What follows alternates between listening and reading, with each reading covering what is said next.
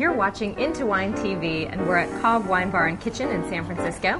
And today we're tasting the Allegro Vineyards 2005 Cadenza from Pennsylvania.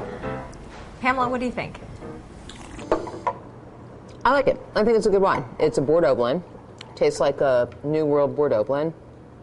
You know, it has some of the cassis qualities of Cabernet Sauvignon. There's the plummy sort of black cherry from Merlot.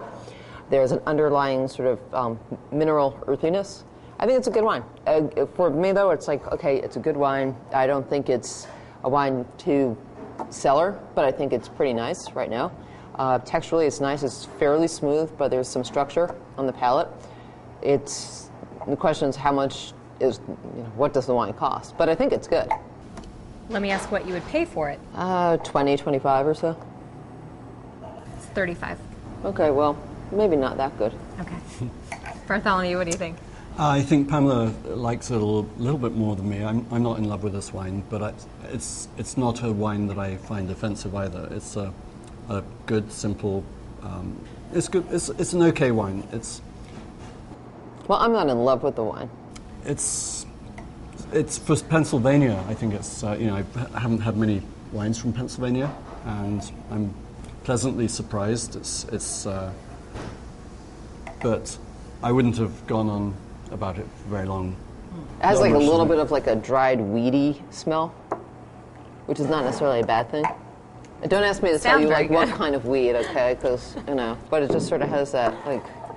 I think it's reasonably well balanced. Yeah, I agree. I don't think it's worth $35 though. That's for me the upper limit would be 25.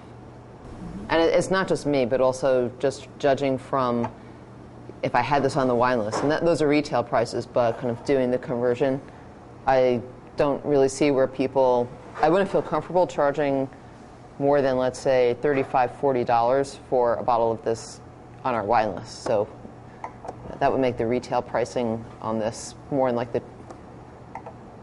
actually less than 20 to 25. Do you like it? I think it's okay. There's nothing really exciting about it to me. But I think it's pretty easy to drink, and for just your average wine drinker, this would be something nice to serve with dinner. I do think that if you took this to your average wine enthusiast and said, this is a wine from Pennsylvania, I think people would be relatively pleased and surprised. Oh, because sure. You're not expecting much from Pennsylvania because you haven't tasted many Pennsylvania wines, but I think it's okay. What would you serve this with? Some of the classical things that you would serve other... Spaghetti bolognese. Yeah, something like that would be fine. Hamburger, like a blank steak.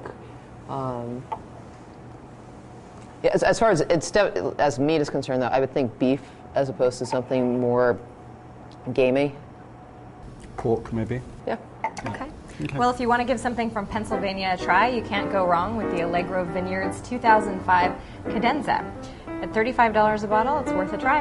Thanks for joining, and we'll see you next time.